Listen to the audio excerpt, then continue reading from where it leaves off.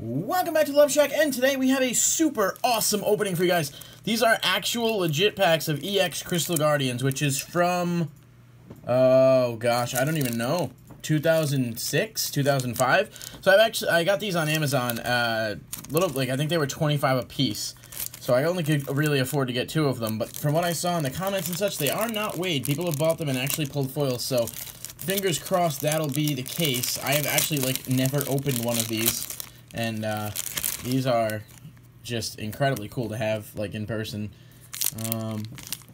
No, they're actually 2004. Wow, they're older than I thought. Or no, is that 06? I don't know. Either way, this is incredibly cool to have. This actually is the set that has started gold stars. So there is an Alakazam and a Celebi gold star in here, which would be an amazing, amazing pull. So let's go ahead and open these. Before I do, I just want to give a quick shout out to my sponsor, NelsonsComicsandGaming.com. You can check out a link in the description below. They have all your needs for product supplies, comics, Funko Pops, and Pokemon. Use my code LOVESHACK5 to get 5% off your purchase at checkout. Alright, let's, I don't want to ruin the packs here, if possible. This is such a cool opening, and I actually tried to get, I have some more older stuff coming in too, so, wow. I actually don't know the pack trick. I'm going to assume it's just 3 to the front. I hope I didn't just buck that up. No, I didn't. Okay. So, I did mess it up a little. So, we've got this reverse foil Nuzleaf, which has the Crystal Guardian stamp, and that is amazing. It looks so cool. They all had the stamps back then, and that's amazing. We'll take a better look at it in a minute. Some of them are kind of warped, unfortunately.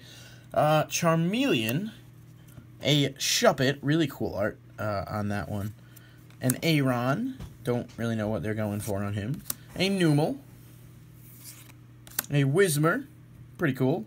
Try to go a little slow, you guys can at least see the art there. Not often you get to see these packs opened. A Bulbasaur, and if I'm correct, that last nope, there is one more common. That would be an Electrike. So the next card should be the rare. Would be amazing if it was a gold star of some kind, but I have no idea what to expect. Ooh, a holo rare Manectric. Wow, that is really nice looking, actually. Toss a sleeve on that. Really, really nice holo rare. So I guess they are not weighed.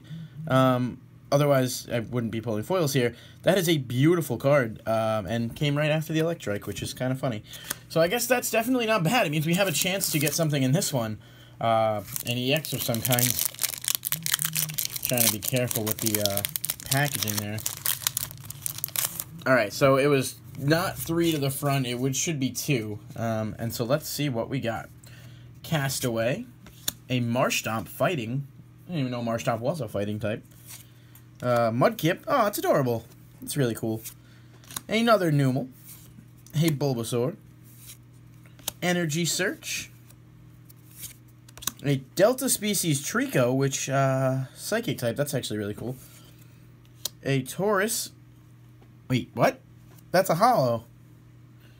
Where, was there no reverse? I'm so confused by this. It's a holo rare Taurus, which is really cool, and that's 2 holos out of 2 packs. Definitely can't complain.